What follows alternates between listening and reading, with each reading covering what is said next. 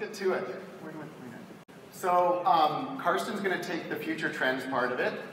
I'm going to talk about how users are struggling to adopt the technology, the collaborative technology, and the kind of numbers that we're seeing and how to overcome that.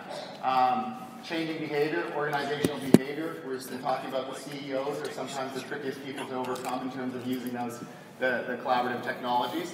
Then we're going to be talking about the transformation, going from a PC culture into a BYOD culture. And then hopefully you do adopt the baby of BYOD because it's coming. Lance did a good job of introducing us, so I won't do that, and that's me. Let's just set the user perspective right now. First off, 50% of the workforce is expected to be mobile by 2015, so it's coming. It's sliced by industry sector. Some industries will adopt it a lot quicker than others. 41%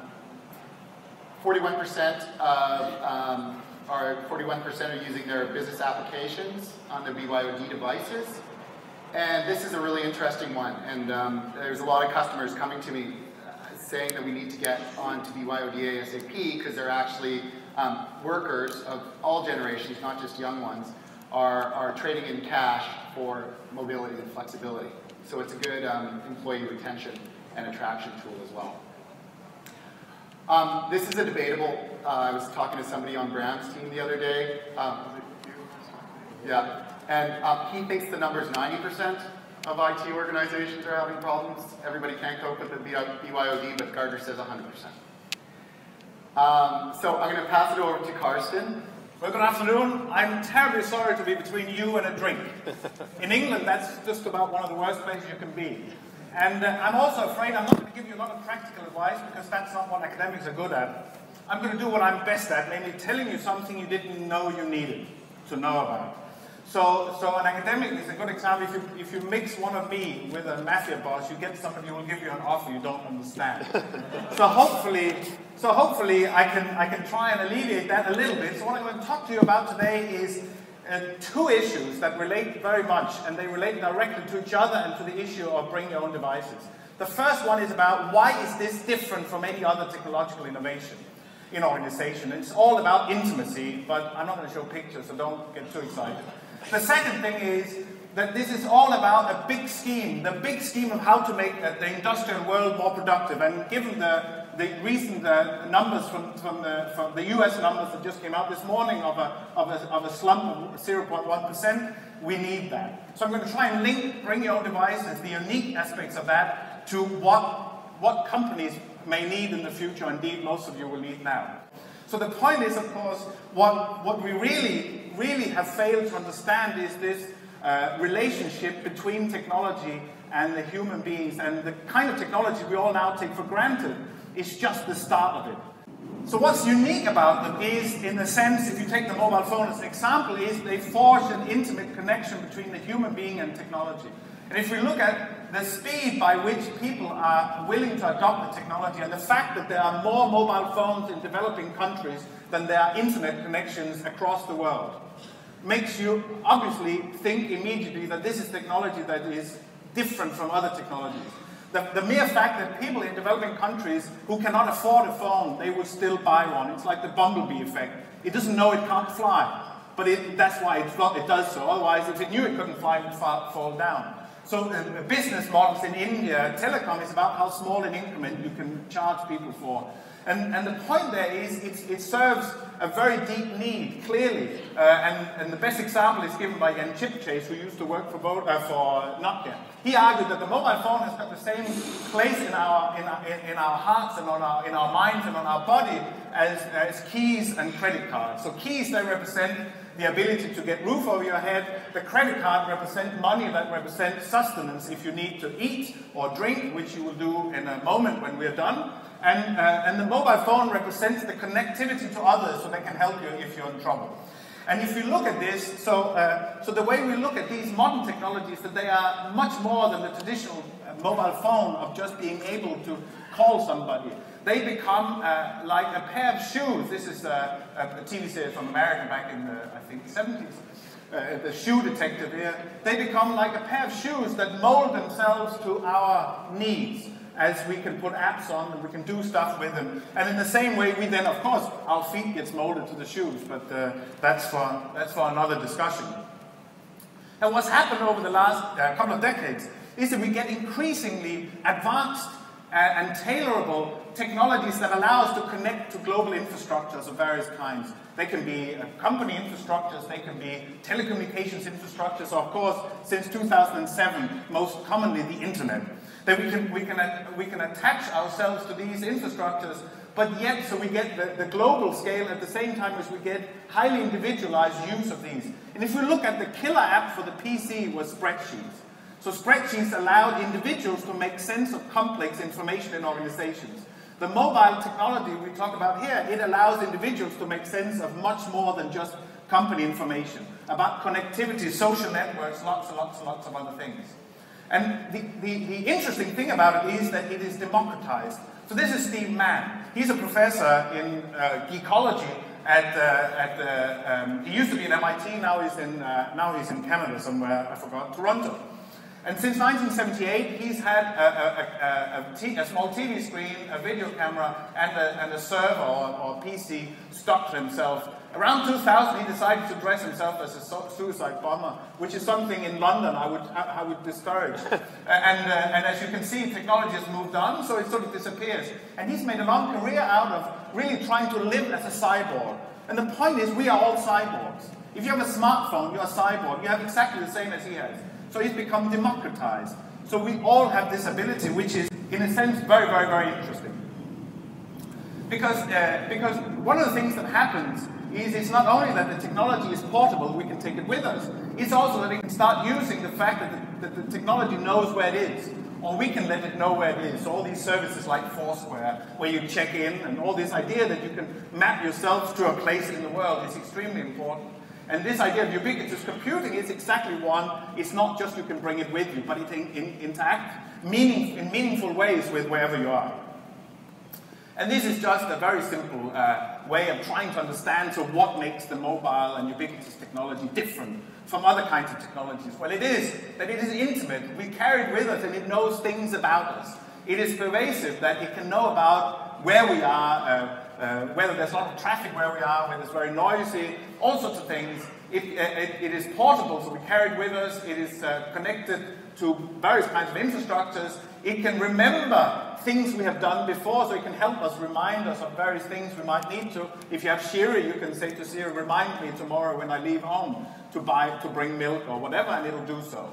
And then it can help us prioritize all our barriers of interaction. And this is something of a business idea, because there's very little done on this. Try to help people deal with all the information as a result. And the point here is, if we look at the architecture, is in a sense, in a very simple sense. So we have all these smart devices, and we have all these very advanced services that are residing in what is called the cloud. And then we have very fast connectivity between the two. As far as the user is concerned, it happens on the device, but as far as the service provider is concerned, really all that matters is the service, and we'll get to that in a minute. And I'm not going to go into great detail all the possible technological advancements we can discuss, but you can take each of the current buzzwords of new technological development, and you can map that against, well, what does it mean for an intimate relationship between a person and their technology? And that then gives us new opportunities to do new and interesting things. And what we generally see is that we see this intermingling with very advanced technologies in everyday life. And we have not even begun to see the consequences of that yet, because we have really, since 2007, only had internet on the mobile phone. And all the services that are developed for these kind of smartphones and other devices are still very much in their infancy. But the one thing we have reaped is the benefit of what you can call very cheap connectivity. So this is from 1986. This is Honeywell's, before it became Honeywell Bull, the image of what is electronic mail. And I'll defy anybody who will say that this is not a very good picture of what email is these days. So this idea, we have this very, very cheap connectivity, and what are we then going to use it for? That's the question. One of the things we use it for is what's called mobile working. So you can have doctors walking around in the ward so they can visit patients who can't move themselves, Or you can have remote workers sitting around the globe and having office-based team working with people on the other side of the globe. But the more interesting thing is if you combine those two, so you have what's called mobile workers that both work locally walking around, but also are remote from their colleagues. And we get this fluidity of where you work. And that makes up very interesting opportunities that we need to work out how to use. So the kind of discussion Dave and I would like to have with you is really how to think about, instead of only looking at the practical arrangements of who's going to buy the gadget you have in your pocket and who's going to service it and all those things, that's very interesting, but we want to also raise the issue of how do you transform the organization to actually make good use of this. That's much more important. And to take this debate, I need to go back a couple of 100 years. If I had an hour, you could have the story from the 19th century. We have to fast forward, so we'll start at the 20th century. So what was the whole 20th century was about? Like we are all born in that century, so this is our century, the century of the 20th century. It was all about product transitions. It was all about making mass consumption possible through various kind of processes that enable us all to buy new gadgets and buy washing machines and cars and bicycles and all of those things. So it was all about products, mostly products, some included services, but mostly products that would deliver through simple encounters. That you would go stand next to a factory in Birmingham, and then somebody would throw over the wall some product that they manufactured, and you would take it away and use it. The 21st century is by all means shaping out to be very different, as you all will be aware of if you read any kind of press on these matters, namely what's called the service society. And what's characteristic about the service society is very much that people expect to get high quality services at very low cost. And high quality services, you know, like a butler, deliver high quality service because the butler will know you and the butler will adapt to whatever your mood is. So if you're in a terrible mood, he won't talk too much. If you're in a very good mood, he might strike up a conversation. That's a good butler. And he will follow you through life and grow with you and help you in all sorts of ways. And the point is, this is really the challenge for most organizations, to deliver high quality services and relationships and support and fun at very low cost. Really a big challenge, because that's what very few of your organizations are shaped to do that. But that would be the next 50 years, if you work that long, that would be your challenge. To make your organization able to really do things in an interesting manner. And that's, you know, in a sense, a very different talk from ours, but I want to link to it, because the point of the 20th century was these mass-produced encounters that only were possible because of standardization. We engaged in a huge project where we tried to make individualized quality services for next to nothing possible, and we have to standardize to do that. We have to do it through technology. We have to make cold technology able to deliver warm relationships, and that's almost impossible. But it is not impossible entirely. And that is the huge challenge, to how to automate fun and games and warm relationships and support. So the new deal we have is that the 20th century is all about trying to help the blue-collar workers become more productive. They are as productive as they can be. We cannot squeeze more productivity out of it. The supply chains and the tunnels that transport around the world various kinds of technology are completely empty most of the time, except for really what is being sold. They are all just in time. So the next project is, the bottleneck is all the innovation and knowledge workers. How to scientifically manage their output and their process so that they can deliver this constant innovation of inexpensive engaged relationships. And that's a massive challenge, but that's what we engage in doing. And in doing so, the wrong way to think about it is that all this bring your own devices, this idea of having mobile, intimate technologies, is all about you working from home or sitting at the beach. Bar humbug. It is not. The more you can talk to anybody at any point in time, anywhere in the globe, the more important it becomes where you choose to be. I have chosen this afternoon to be with you. You might live to regret that. I might too. Who knows? It depends on what happens in the bar afterwards. But we have chosen to be here. It matters for us to be here. We could have sat at home. I could have listened to this online. I could have done some things. But once you choose to be somewhere, it matters. And for most organizations, the biggest challenge is to work out where should their people be. It's important where you are. You can be anywhere, so you should be somewhere that matters. Before, you had to sit by your office because that happened to be where the filing cabinet was. Now you can choose. Where do you want to be? not at home every day. Come on. You've got to go and do some work. So the point is really to link these things up. And in doing so, this is what happens already. So this is just a slide that says something about how work is changing already. How work is becoming flatter, more flexible, outsourced, crowdsourced, hyper-specialized, all sorts of buzzwords. And this covers a real phenomenon, that work is being reshaped to fit this 21st century.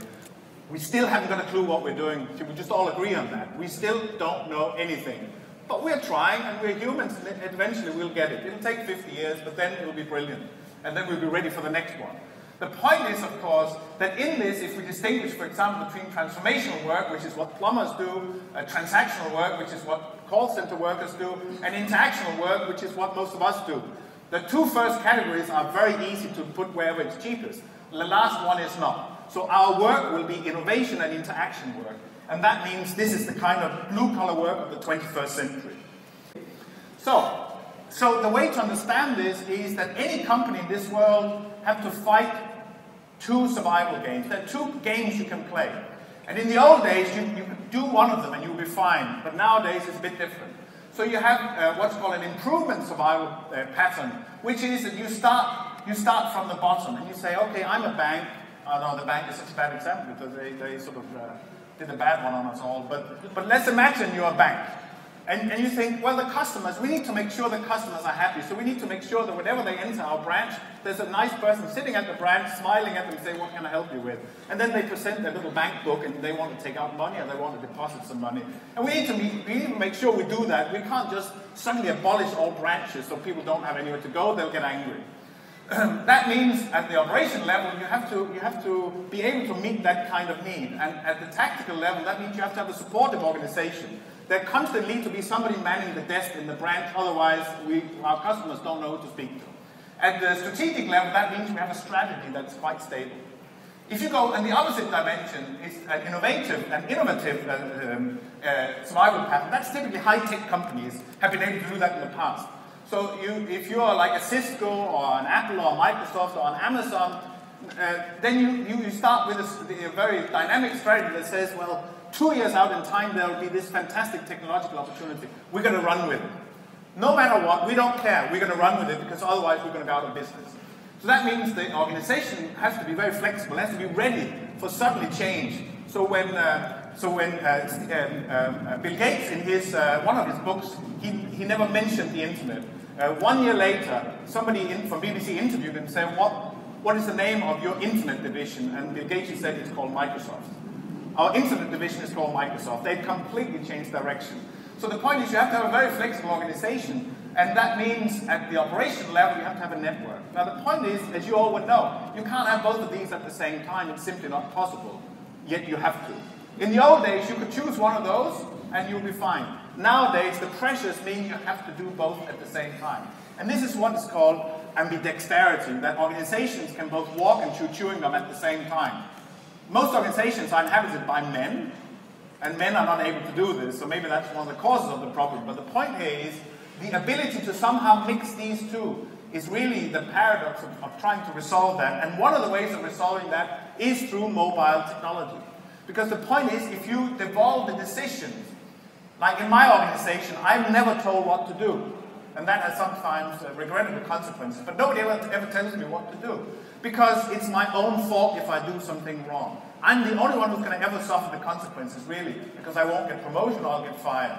So I'm completely driven by my own decisions. And what modern organizations increasingly will be, they will be driven by individuals who at all levels will be required to make the decisions about looking up or looking down. Looking 5 years ahead or looking at their feet. And you have to do both. As an organization, it's impossible to do that comprehensively unless you devolve it, at least some of it, to the individuals.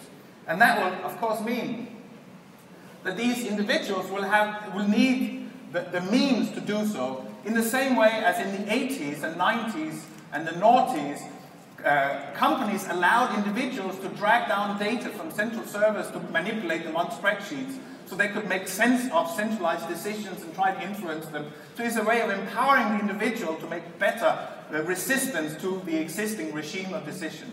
This will be even more needed in the modern organization. For a starter, most people will not work for one organization. They work for many organizations. The world of the freelancer has already begun, and it'll be even more so. So the point is, these flexible arrangements need some stable anchoring points. And one of these stable anchoring points is exactly these advanced Rubik's Cubes that we have in our pockets. That means that we can configure whatever services we need for whatever purposes we need to appropriate them to. And I think, yes. So just to hand it over to Dave, so in terms of bring your own devices, from the company's point of view, it does not make sense for a company, for LSE, to tell me what underwear I should wear.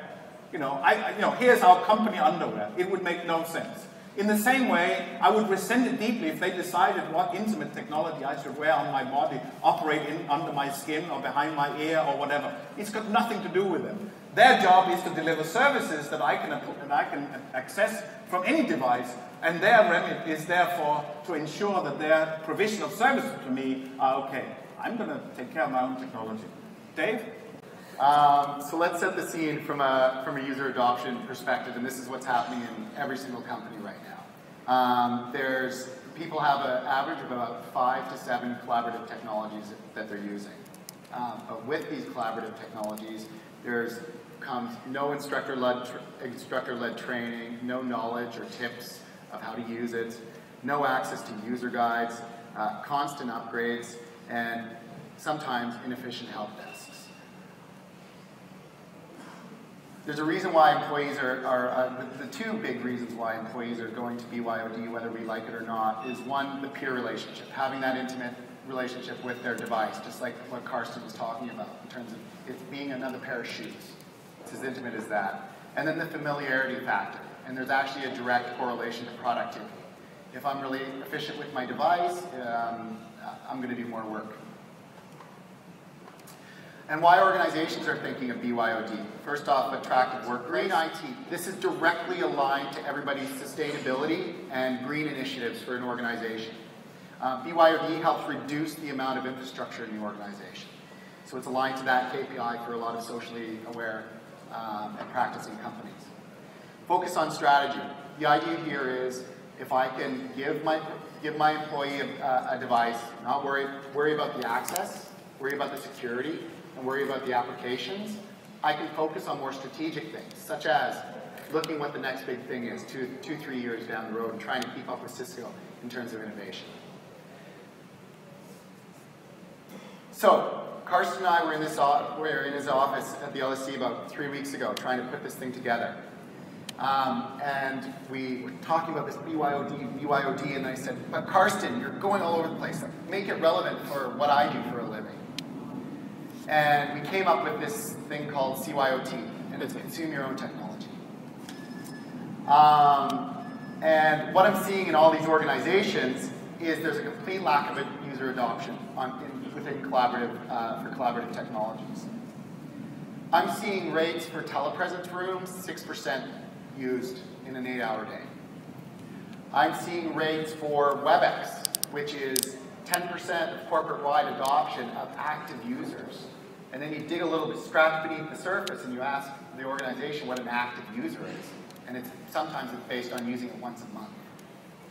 So all of a sudden, that business case and that justification that we use in order to go to our CFO or our CEO to buy this technology is not being realized because we haven't really hit the justification of everybody using it. That business case is based on the majority or everybody using it. So CYOT really covers not only just the collaborative technologies, but also the services. Sometimes we will see in an organization, and this is across, you get a new toy. I remember Carsten, he said, everybody has an IT drawer. I can't believe I'm quoting you this late in the day. Anyways, everybody has an IT drawer of used goods. You use it once, you'll use it twice, and then it goes in there. And you never see it again. We'll see a spike in using, but that's about it. So what stops the adoption of new technologies? First off, we talked about it this morning, but it's who likes to change? I mean, for 3 weeks I've been going, I got this offer to upgrade my computer at work, and now Cisco is offering us supported IT supported Mac ProBooks. And I'm horrified. I run a user adoption practice, for God's sake. I'm completely horrified. It's that innate nature. I heard a statistic that 75% of all people in organizations have a complete resistance to change, and it's always from the top down. Everybody knows that. The second one is inadequate sponsorship. When I go into an organization, and I always start inevitably with the IT organization, and immediately I try to get out of the IT organization and say, give me your business verticals, give me your leaders. I want to look at your org charts for R&D. I want to look at for marketing. I want to look at for finance. And the kind of leaders that I'm looking for are not necessarily at the top. Sometimes there's those leaders that just need a project like this to really put themselves on the map. So it's innovative leaders and usually ambitious leaders, rather than the guy at the top of the food chain. Unrealistic expectations. This is a big one. You know, it says what it is. Project management. I'm going to go back to that dedicated project manager. And every once in a while I go into an organization, very, very rarely, and I have somebody who's assigned to user adoption. But this is not an L&D person. This is not a project manager. This is somebody who has balanced capabilities and competencies. Project management, give me Prince 2 training, sure. But give me that change management training as well, because it's absolutely huge. You heard Didier talk about the Valley of Despair yesterday. Project managers have tough times justifying Valley of Despairs in spreadsheets and project plans sometimes. So a really qualified change manager, when the organization is saying this is crap, it's taking me away from my core business, why am I spending 2 days to adopt this new technology? You know, they'll be able to work with the organization to through that. The other one is case for change. What's in it for me? I'm not seeing this in very many organizations. One of the most innovative organizations I've seen that we're working with right now, the head of it said, I want my campaign to be enjoy the technology. Enjoy it, not do it, not an email from IT, but what's in it for me? Guess what? You can be more mobile. Guess what? We're going to give you these applications. I mean, you know, the employee life cycle. I mean, it just ticks so many of those elements on the employee life cycle, from attract, you know, recruit, attract, retain, develop. I mean, all of them. So the what's in it for me thing and really communicating to those employees, the messaging and the communications is absolutely crucial. Here are the top 10. DJ showed it yesterday, and we just dealt with the top 5. So, you know, somebody who has the competencies in change management, and project management, in learning and development. I mean, all of these different factors are going to be able to target what to do and use CODRs and whatever other methodology and NGCL to be able to address all of these. And addressing all of them is crucial because you will have all 10 of those in your organization. We talk about the Internet of Everything, and you know, I mean, Internet of Everything and ubiquitous computing are coming closer and closer. We just need to improve the technology that much more so it can be ubiquitous computing, so we don't have to talk about user adoption. So true CYOT, consume your own technology examples. One is the UK Police. Carsten did a lot of research with this, and I'm going to talk about product development, and then a friend of mine works at an NGO in Africa, so I want to discuss a little bit about that as well. Yeah. So it's just a very brief example. So we did a big study of the mobile data, mobile technologies in police force in a constabulary in the south of England. And a very interesting observation was that they are extremely advanced in the use of mobile technology. But they decided that the police guy is the owner of the mobile phone, it's not the person.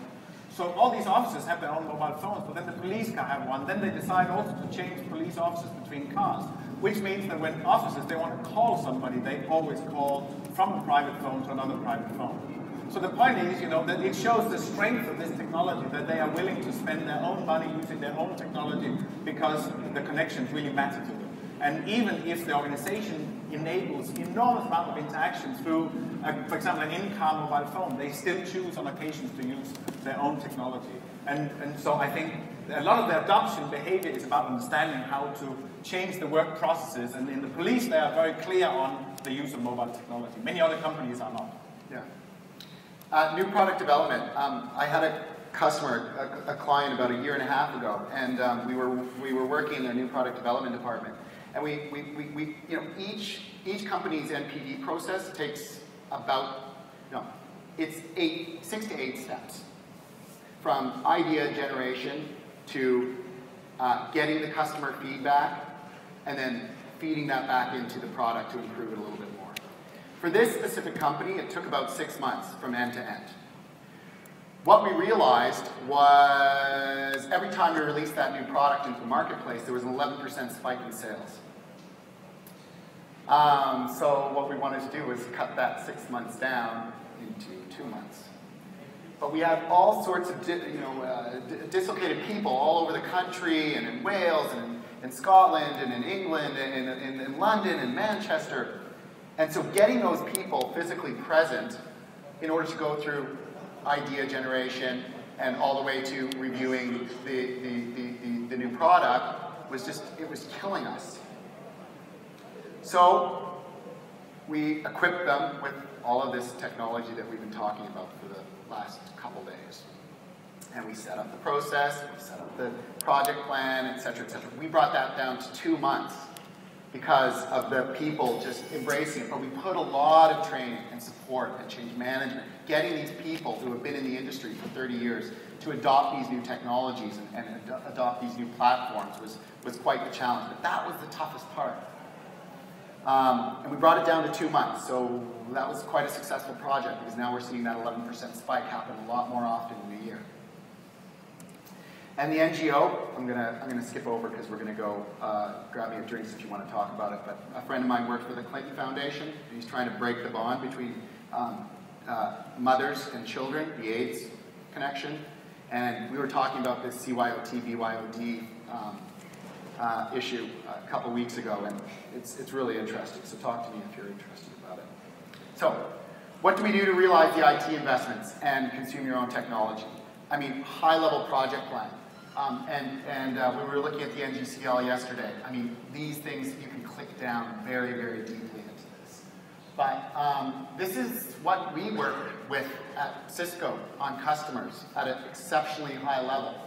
I guess the key points that I want to say out of this project plan is it doesn't need to take a long time.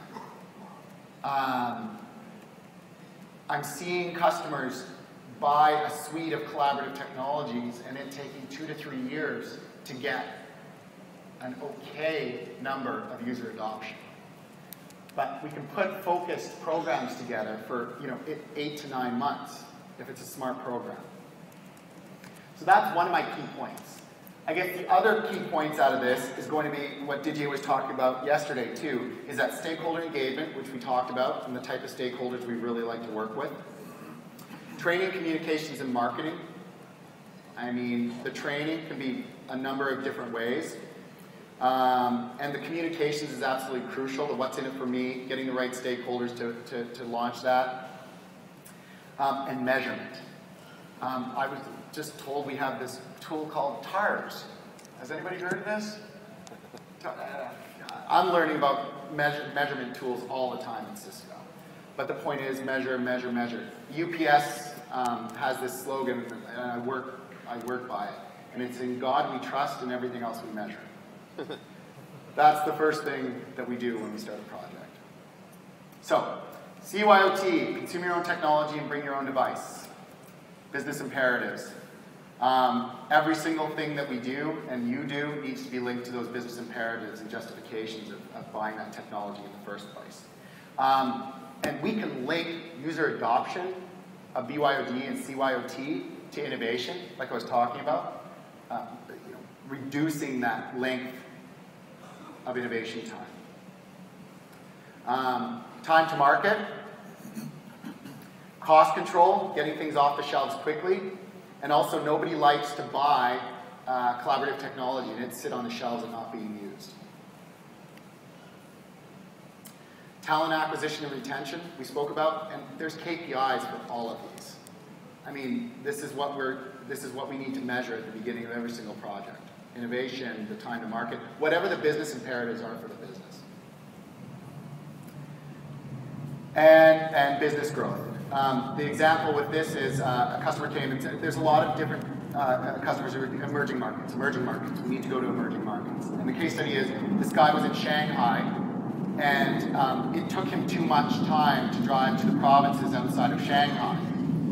So what we did was we launched a focused program in order to not only get him ramped up with all the technology that allows him to be collaborative remotely, but also his key customers around provinces. So rather than doing a road trip once a month, he's talking to them every single day now. So for emerging market stuff, this is so relevant. And sales effectiveness. So, in closing, BYOD, it's here. Consumer-owned technology, we're far away from doing that properly. If we do it right, and if we give the dedicated resources and the right competencies, it's absolutely huge. And if we provide the project management, training, marketing, business process support, it'll make our lives and our business investment a lot more justifiable. Thanks, guys. And one more thing I want to say is Felipe did all these animations. Good job. Yeah, so I just want to thank you, and thank you.